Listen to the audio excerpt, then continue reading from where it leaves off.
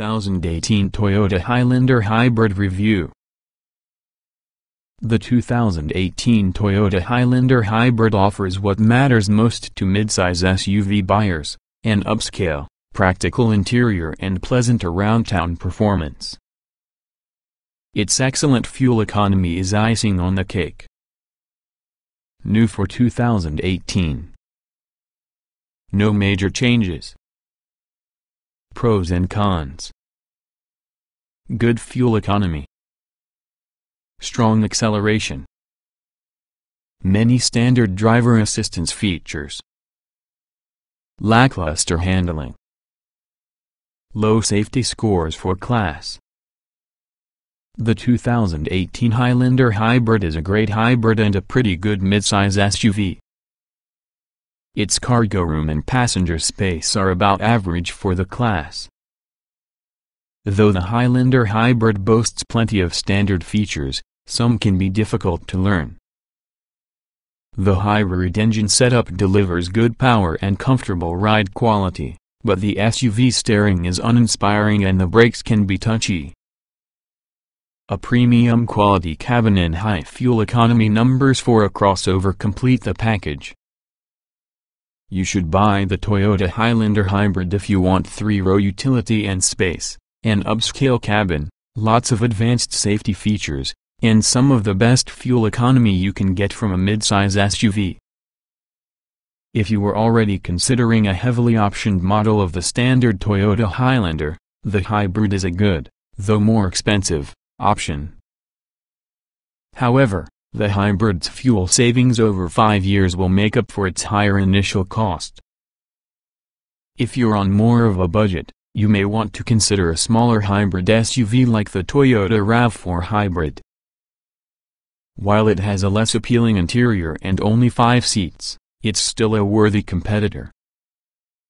We analyzed 29 Toyota Highlander Hybrid reviews, along with safety scores, reliability ratings, and more, to help you decide if the 2018 Highlander Hybrid is the right SUV for you. The Highlander Hybrid was fully redesigned for the 2014 model year. It has not seen a full redesign since, but it did undergo a significant refresh for 2017. There were no major changes for 2018. Therefore, this overview uses applicable research and reviews from the 2014 through 2018 model years. The 2018 Toyota Highlander Hybrid has a strong powertrain that provides brisk acceleration and good fuel economy. Ride quality is laudable as well, but the regenerative brakes can feel choppy when engaged. The Highlander Hybrid's powertrain consists of a 3.5-liter V6 engine and 3 electric motors. Altogether, the setup produces 231 horsepower. A continuously variable automatic transmission and all-wheel drive are standard. The 2018 Highlander Hybrid gets 29 miles per gallon in the city and 27 miles per gallon on the highway. Engine power and acceleration are strong, whether the vehicle is accelerating from a stop or already moving. It also runs quietly and has a smooth transition between electric and gas power.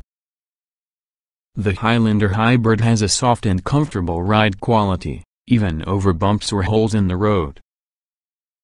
Some reviewers say the steering has good feedback, while others claim it feels numb. However, most can agree that the hybrid's regenerative brakes are a little unrefined and will take some getting used to. The 2018 Toyota Highlander Hybrid has a high-quality interior with premium materials. Most seating accommodations are comfortable, but the third row is on the small side, typical for a midsize SUV. Cargo space is just about average for the class. There are numerous standard features, but fulfilling some functions requires multiple steps. The Highlander Hybrid seats up to 8. Cloth seats and a second-row bench seat are standard. Optional upgrades include leather seats, heated front seats, an 8-way power-adjustable driver's seat, a 4-way power-adjustable passenger seat, a leather-trimmed steering wheel, heated and ventilated front seats, secondrow captain's chairs reduces capacity to 7, a heated steering wheel, and heated secondrow seats. The Highlander Hybrid has 2 complete sets of latch car seat connectors in the second row, as well as tether anchors for both rear middle seats. The latch system earns good reviews for its ease of use. The first 2 rows are comfortable for passengers, and the middle row slides to allow for easier access to the rearmost quarters. The last row is best left to children, though smaller adults can fit. Standard features in the 2018 Highlander Hybrid include proximity key entry, push-button start, 5 USB ports, Bluetooth, a 6-speaker audio system, a 6.1-inch touchscreen infotainment system, a rear-view camera, forward collision warning, automatic emergency braking, pedestrian detection, lane departure warning, lane keep assist, automatic high beams, and adaptive cruise control. Optional features include Treason automatic climate control, a moonroof, a panoramic moonroof, a 120-volt power outlet, driver easy speak, satellite radio, HD radio, a 12-speaker JBL premium stereo, an 8-inch touchscreen, navigation, the Intune app suite, front and rear parking sensors, blind spot monitoring, rear cross-traffic alert, rain-sensing windshield wipers, and a surround view camera. Most controls are easy to reach from the driver's seat, but the infotainment system takes some effort to set up. Some functions can be hard to perform. For example, you can't jump back to the navigation screen without going through a number of menus. The 2018 Highlander Hybrid has up to 13.8 cubic feet of cargo space behind its third row, 42.3 cubic feet behind its second row, and up to 83.7 cubic feet with all rear seats folded. Those values are about average for the class.